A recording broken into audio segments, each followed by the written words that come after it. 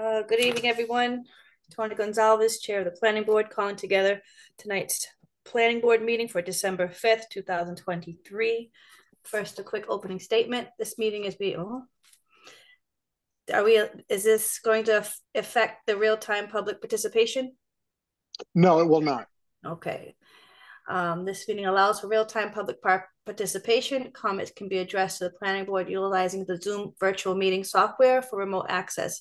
This application allows users to view the meeting and send comment or question to the chair via the question and answer function. Submitted text comments will be read into the record. For those of you joining by phone, press *9. If you want to ask a question, please raise your hand. A copy of this recording will be on the city's web pages. All votes will be done via roll call to ensure account accuracy. So we'll start with roll call. Marty Kroll. Here. Larry Hassan. Here. James Sweeney. Here. Yolanda Spinola. Here. Tony Gonzalez present.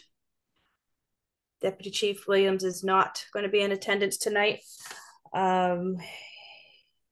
Also, as far as the agenda, the first one on the docket is property 137 and 141, 147 Main Street. The second one is 609 and 627 Pleasant Street. If you're here for a teen challenge, 1315 Main Street, that has been continued. Okay. Now, can we first get acceptance for a call to accept the minutes from last month's meeting? Motion to accept. No. Go ahead, Larry. Motion to approve. Second. Second. Roll call. Marty Kroll. Yes. Larry Hassan. Yes. James Sweeney. Yes. Yolanda Spinola. Yes. Tony Gonzalez, yes. All right, thank you. Do we start with the return of surety, Evan? Yeah, we'll do that first. Again, this is pretty simple, just like a lot release. 728 and 744 North Carey Street. They had to give a cash surety to the city to guarantee some work they were going to do. Conservation-wise, it was to be returned contingent on receiving a order of conditions from the Conservation Commission, which they received last month. So they're good. All right, is there a motion? Motion to grant. Second. All right, roll call. Marty Kroll. Oh, yes. Larry Hassan. Yes. James Sweeney. Yes. Yolanda Spinola. Yes. Tony Gonzalez, yes. All right. Next up, Representative J.K. Holmgren Engineering for 137 through 141, 147 Main Street.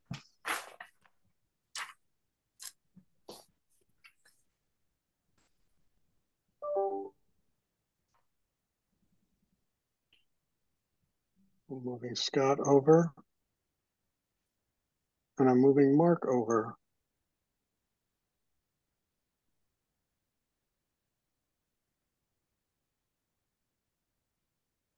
And Evan, if you could keep track of that, I'm bouncing back and forth to try to get the live stream to start working. Yeah, I'm not sure if you made me a co-host or not, because I can't seem to do anything right now.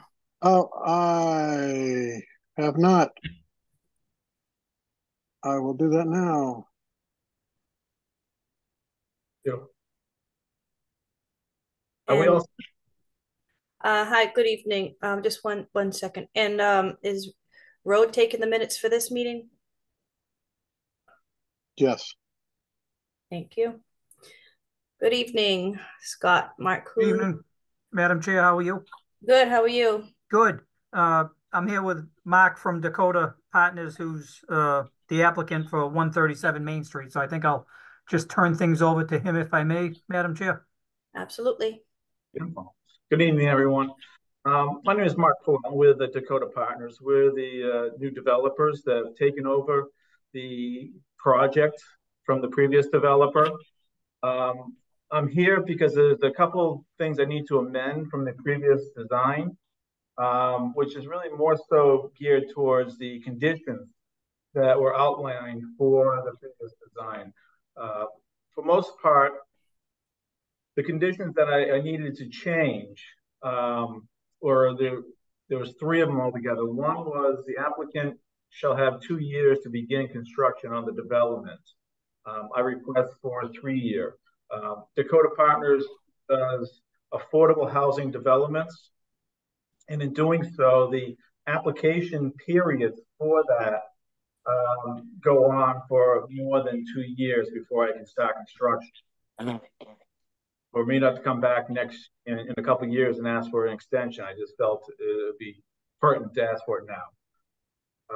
The next one that came up, an older condition needed to be modified, is that this is the previous one was all market rate. We, Dakota Partners, do mostly affordable housing and workforce type housing.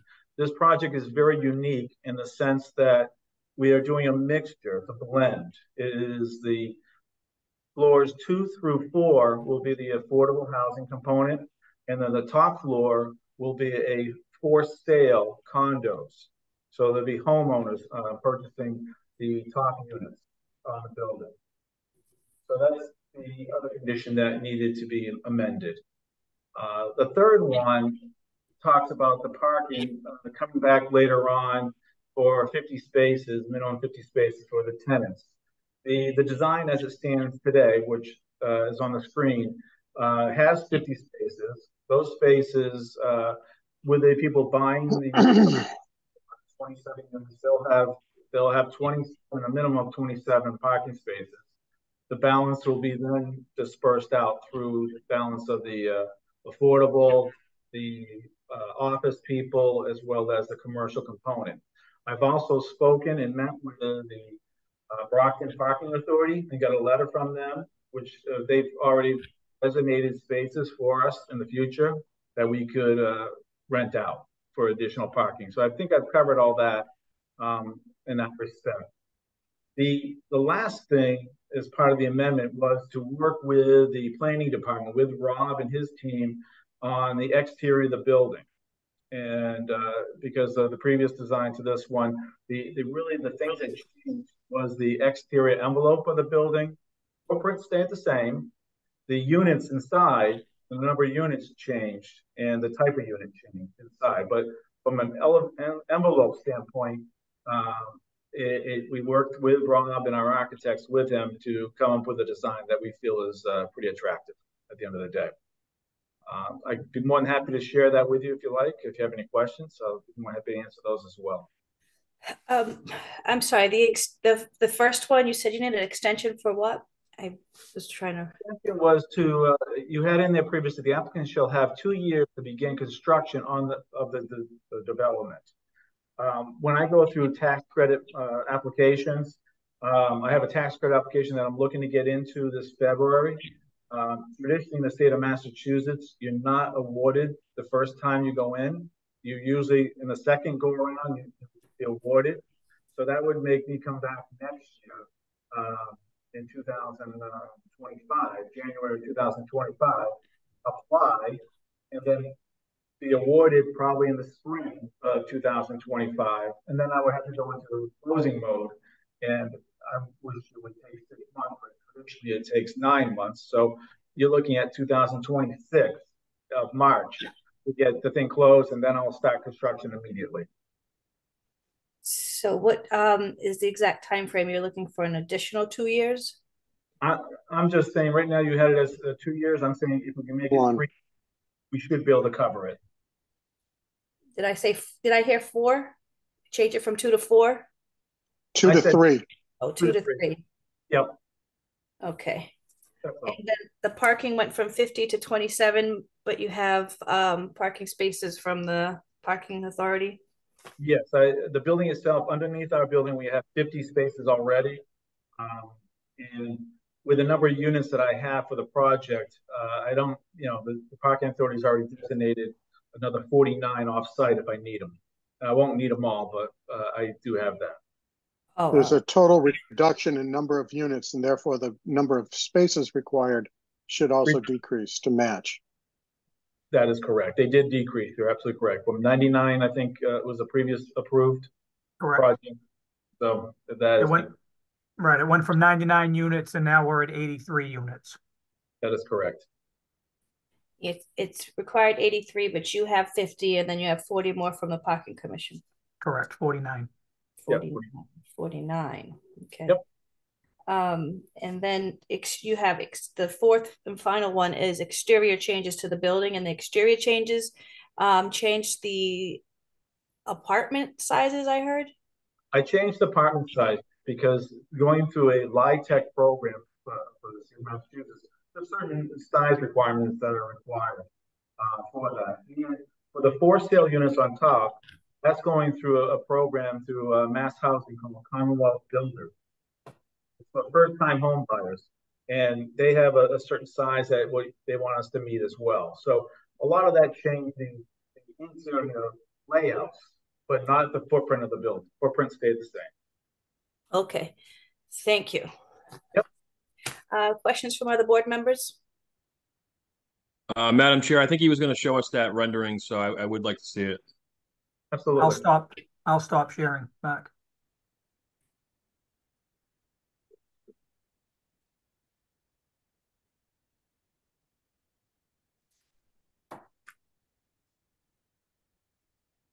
Can you see my screen? Yes. Yeah. This is the new rendering of the building. Parking between the building still exists. We have the uplighting on the building in these locations here. The focus on the corner is the commercial, like a cafe area. And then this is parking, screening for the parking. These are all the apartments above. Our commercial space is on that corner. We'll have our main entry here. And then along this area here is our community space, our gym. So it animates the street along the edge.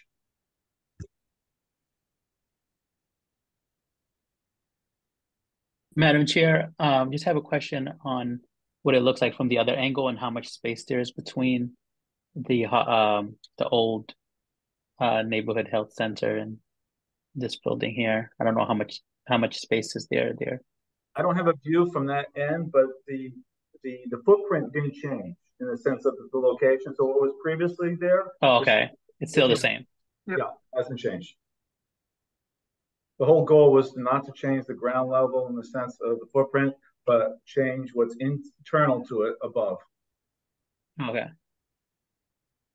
So Mark, there's a anonymous attendee who said that there's no longer 3 bedrooms. Is that accurate?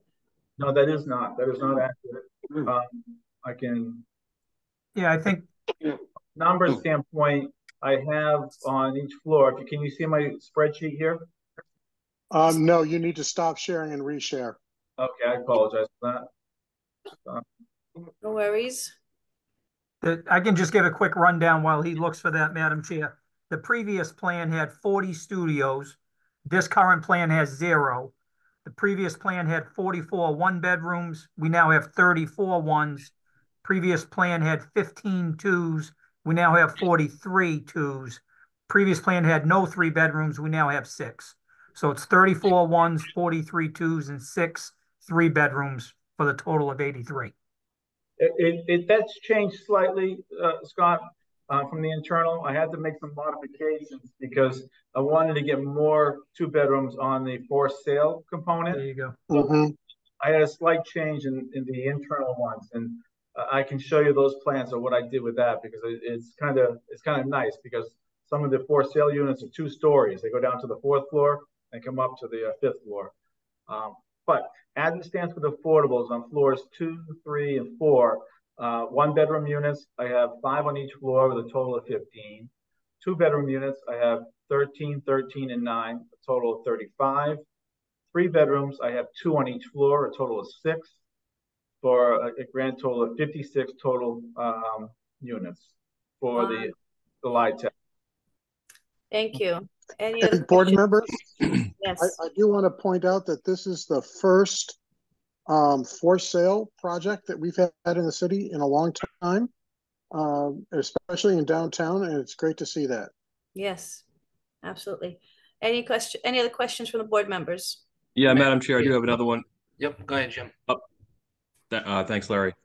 Are there any restrictions to any other buffer zones or anything with this change to the other lots?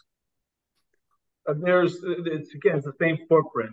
I am speaking with the city council and stuff because of variance in respect to the side of the building. Because when you get into the building codes later on, the size of the windows will change depending how close you are to the property line. See, in the previous developer that went through and got approval, they were just looking to flip the project. Somebody else, let them deal with it. I'm in the process of dealing with it now. And it doesn't change anything. The parking lot's still going to be a parking lot adjacent to us. I'm not, looking to do anything to that at all. Okay. All right, go All right, ahead. thank you. Larry. Welcome. Yeah, so I do like the idea of now there's gonna be some actual home ownership in the building too, individual home ownership. Is it possible? I don't want to take up too much time, but to at least see a design plan of some, like a townhouse unit, just curious to see what it looks like if you could. Yeah, that's not a Thank you. problem. Let me Thank just you. flip back. I don't to have the- any other questions, just a quick look and all set. Yep. Let me just get sure I get the right floor for you. I hate going back and forth.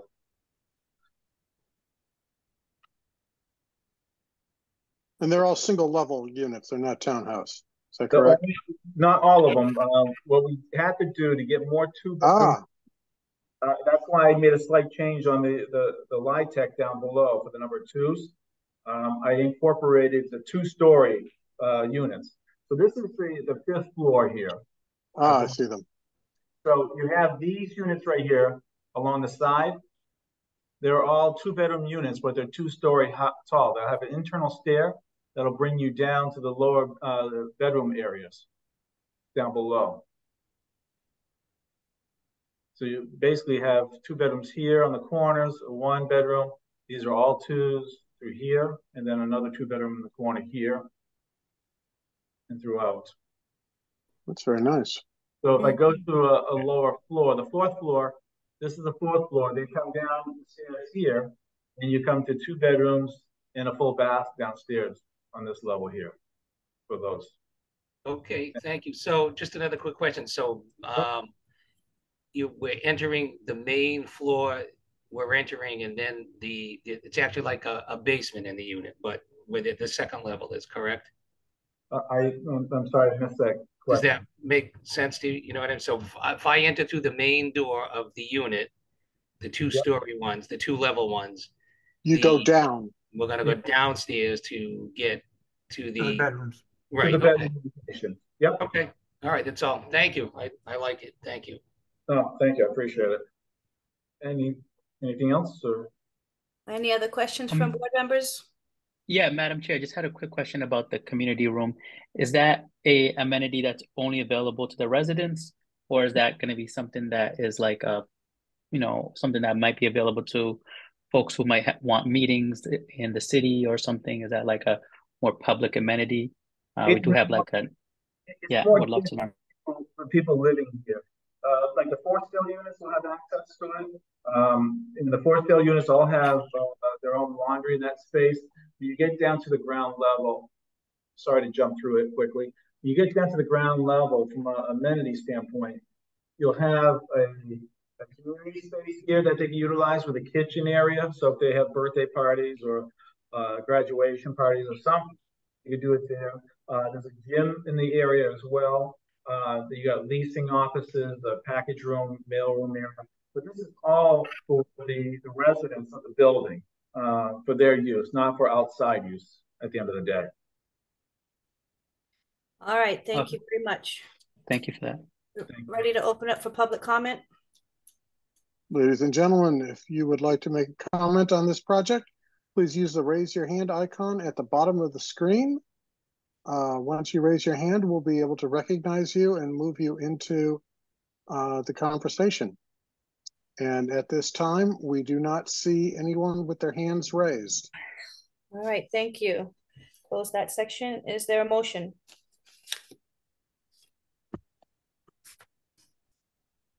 Motion to Motion. Go ahead, Larry. Motion to approve. All right, a second. All right, roll call. Marty Kroll, Yes. Larry Hassan, Yes. James Sweeney, Yes. Wanda Spinola, Yes. Tony Gonzalez, yes. Thank you, gentlemen. Thank you, folks. Oh, Scott, I guess you're not going anywhere, are you? Next I up, am not. I'm staying with you, Madam Chair. Site plan Mark, have a review. good night. Thank you. Bye now. Thanks, Thank Mark. you, Mark. Thank you, Mark. Property 609 and 627 Pleasant Street. Scott is representing. Site plan review.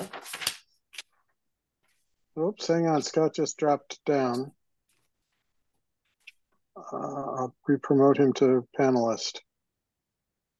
Sorry about that, Scott. Yeah. Oh, hi, Scott. You're back. Good. All right, I'm back. Thank you, Madam Chair. I So, believe I should also have Kevin Patton from BKA, Rob, perhaps? Oh, there's Kevin. Let me Okay. move him forward. I can get started while we wait for Kevin, Madam Chair. Scott Farrier from Holmgren Engineering, representing Ace Dental. And Ace Dental has a piece of property that really has been kicking around both the ZBA and the planning board for years now at 609 and 627 Pleasant Street, right at the corner of Pennsylvania Ave. I'm going to share my screen so I can show you folks. You'll notice I'm doing pretty good with that, Madam Chair. yes, great. Gold star. Don't jinx it. That's 2 for 2. So, as I said, 609, 627, the old Nesrela Real Estate Building, I believe, right at the corner of Pleasant and Pennsylvania Ave. Dr. Malik is from Ace Dental. Dr. Malik currently has his existing dental practice on this side of Pennsylvania Ave at 599, I believe it is, or 601 Pleasant Street. He's looking to move his practice and build a 14,400 square foot building right here, a one level building. Next to it, right at the corner of Pleasant and Pennsylvania Ave, a 5,400 square foot building. The biggest difference between this and all the other proposals that have been kicking around for years, this is by right. It's properly zoned in the C5 commercial zone. So this is an allowed use in the commercial zone. So we did not need ZBA approval for the use, though we did file with the ZBA, Madam Chair, for a variance from the zoning bylaw that says you can't have any work done within 100 feet of DW Field Park due to buffering issues. So we received a variance from the ZBA along with that in the park department's comments of some heavy screening around the driveway for DW Field Park, which we have shown on the western side of our property. So as I said, we've got a 14,000 square foot building, a roughly 5,500 square foot building, shared parking for both sites. There's 64 spaces provided. A lot of landscaping. We've gone through a couple of technical review meetings with the planning board and the planning department and department heads. A considerable amount of landscaping buffering the surrounding residential neighborhood on Pennsylvania Ave. On-site drainage proposed to handle all of the runoff from the proposed impervious surface. We have 2 drainage systems, one to handle the roof runoff, the second larger one to handle all the parking lot runoff. All other utilities are available on Pleasant Street. This section of Pleasant Street is not a state highway, so we don't have any state highway curb cut permits or use permits needed. The state highway layout ends a little bit further down, closer to DW Field Park entrance. So we don't have any of those issues. As I said, all utilities are available on Pleasant Street, and we're looking forward to hearing your comments and getting this vacant piece of property back up and running and building a good looking building for it, Madam Chair. Thank you, Scott. So I see it's gone through multiple rounds with tech review. The only question or clarification that we need is regarding the sidewalk elevations. Yep, we had a comment from both from the planning department and from the city engineer regarding just some clarification on the sidewalk. I'm just flipping through the pages. It's a whole lot of stuff to look at, Madam Chair, but right in that bottom corner, there was just some grading discrepancies that they wanted some clarification on. So we have all that shown on the plan now, primarily at this driveway location. Thank you, Scott. And that also addresses the sidewalk issue? Yes. Yep. Okay. All right. Any questions from board members? Madam Chair, I do. On the ZBA, I think, did the stipulation for cleaning up the front part of DW trickle down, or did that make it to the stipulations? It it did, Mr. Sweeney. It was part of the ZBA decision Okay. that this area here between the DW Field roadway and our property, where it's kind of it's not always maintained, I guess, at this point. So we're going to take it upon ourselves to include that in our landscape maintenance program. Okay. And just curious as to what the extent of that is going to be. Let me just get back to that plan, if I may, Mr. Sweeney. We don't have any, as you can see, all of the landscaping is proposed on our property. All of the trees and shrubs are on our property. So that is, it's mostly grass that would be mowed between our tree line in the driveway. Okay. Scott, would it be possible for Kevin to show the renderings? Certainly, I will stop. Kevin, take it away. And just FYI, Dr. Malik is also on the line with us. Very good. Right. I'm hoping that everybody can see this, but my name's Kevin Patton. I am the project architect, and I'm with BKA Architects located in Brockton. And as Scott had described the property, it's located along Pleasant Street, and it borders Pennsylvania Ave and uniquely DW Field. The project is designed for maximum flexibility, providing for multiple opportunities of varying tenant sizes from 1,100 square feet to 4,500 square feet. The primary building, the larger of the two, that's about 14,000 square feet, will be occupied in part by the applicant Ace Dental up here along Pleasant Street. The second building is designed for up to 2 tenants. It's a little over 5,000 square feet. And the architecture is intended to relate to its location adjacent to DW Field by choosing the wood tone materials as well as stone along the base of the building, and also to the neighborhood by using a lap siding for the predominant building material. And everything is treated and applied in a contemporary manner, creating an upscale development essentially at this gateway location to Brockton. That's a good looking building. I agree. Okay. Thank you. Other questions? Better looking plan than mine as well. Board members, any other questions? If not, we'll move to public comment. I do have another question. As far as blocking the box area that you have there on the street, yes, is that something you're going to see the traffic commission for? Any extra signage, or what are we doing there? That's a fair question, Mr. Sweeney. As you know, the ZBA chair in particular, it's a kind of a pet peeve on a lot of these intersections, and we put it on the plan, but exactly how we go about spray painting those lines, I honestly don't know. So I would think it probably has to go to the traffic commission to get their blessing on it.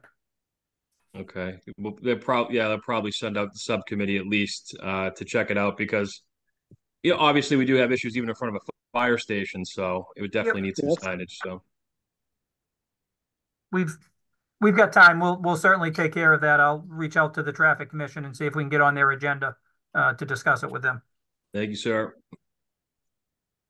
All right. Open up for public comment.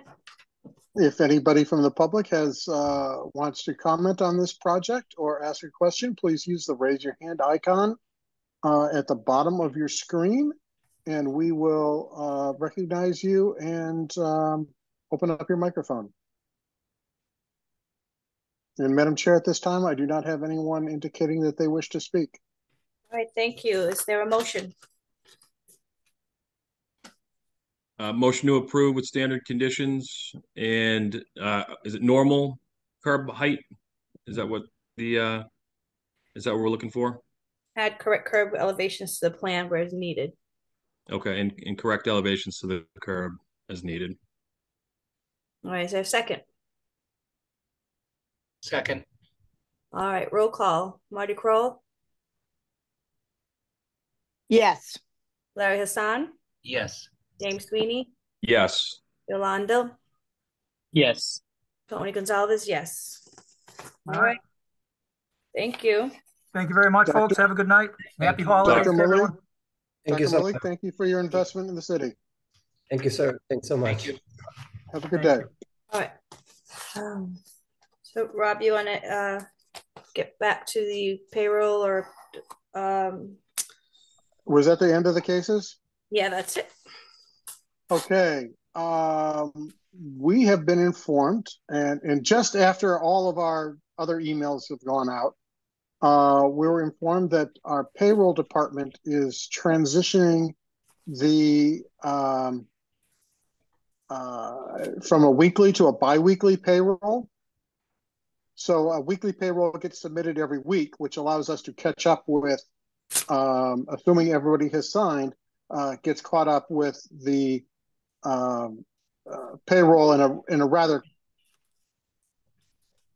I don't want to say quick because nothing's quick in the city, but usually within a 2-week period.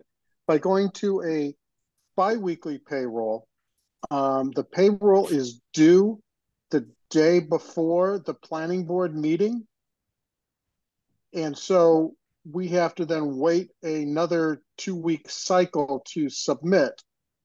And so that's going to put us at about, paychecks are going to show up probably about a month after each meeting. So I just wanted to let you know that ahead of time in case you're spending Christmas money. And then if we don't sign timely, it's going to be 2 months. So well, that's more. Everybody sign. Could I make a suggestion?